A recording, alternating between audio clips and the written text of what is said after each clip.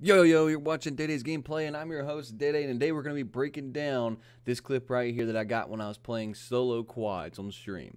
So, we're going to be talking about how to push and when not to push, because that is a super important thing, especially when you're playing low-man duos, trios, quads, or aka solo, right? So, as you can already see, I get this one guy in the sight because he's coming back. We go ahead and we drop him real quick. He lands into a position where I can't finish off the kill.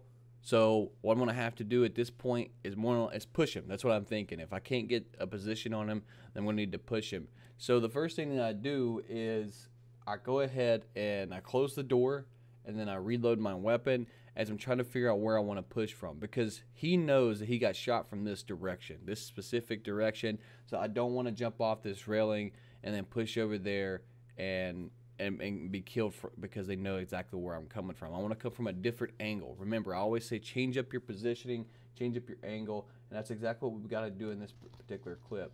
So, like I said, I can't finish off the kill, so I immediately come down here so I can see if I can get a better angle, and I want to check, I want to stop, look, and listen before I go ahead and push. So I jump out right there. I see his teammate running down. I have dead silence, which does help out on this one, and I pop it and I start running. Notice I don't immediately beeline for the door, right? Because that window that is directly above, right there, right? So right here, here's the window that's directly above the staircase, or in line with the staircase. You can see if I was going on the left side of this Connex box or this storage container, if I went on the left side, they would have seen me, or potentially have seen me and had an easy shot on me. So I went to the right instead of going to the left in order to break that line of sight. Because that's one thing you always want to do whenever you're trying to engage or disengage with an enemy, is make sure you're coming from a position that they can't predict or where it's harder for them to see, right? So got the dead silence. I immediately push in there because I know he's going to be rezzing his buddy. I can hear him at this point close the door and then start the res. So it's just a matter of pushing in there. I've got dead silence. They don't know that I'm here.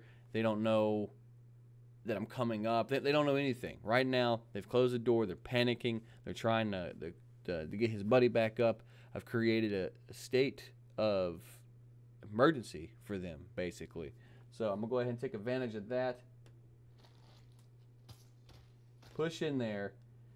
And immediately as I jump through the door, right, because I can hear exactly where they're at. Situation awareness and map awareness are the two most important things you can have in this game.